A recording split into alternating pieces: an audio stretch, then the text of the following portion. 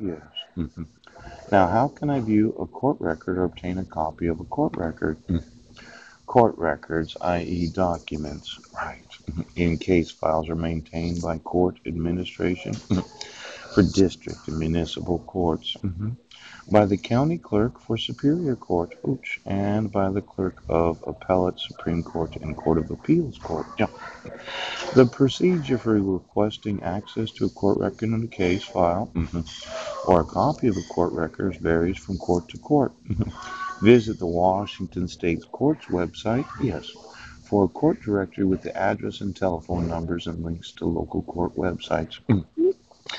Now, I happen to have been through that court directory, yeah, and I emailed most all the judges in it at the time that I got a copy of it.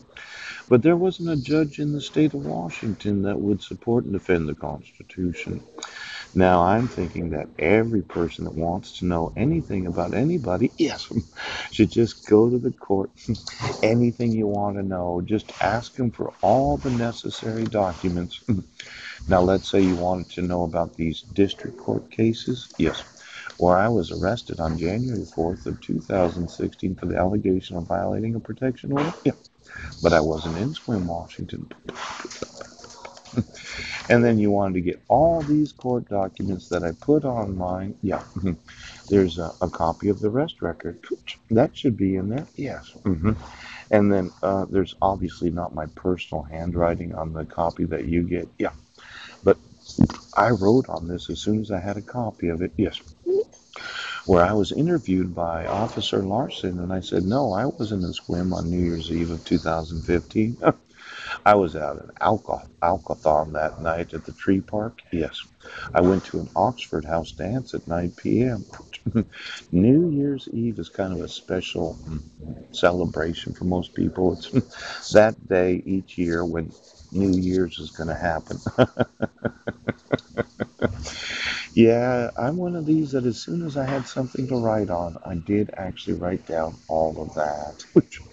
Now, when you go to the court to get a copy of all the documents of the district court case, yes, make sure you get the failure to appear that the citizen responded to about where are the docketed court hearings requiring me to appear.